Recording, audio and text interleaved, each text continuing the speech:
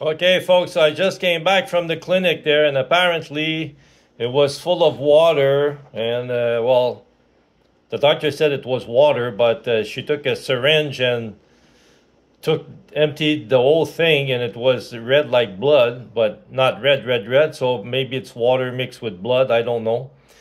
But as you can see there, it went down a little bit, and it's still pretty huge there. So that must be like I drive a tractor trailer, so maybe knocking my elbow on something all the time, and maybe I don't even realize it because it's caused by trauma. So probably I'll have to go back a few times to get this empty.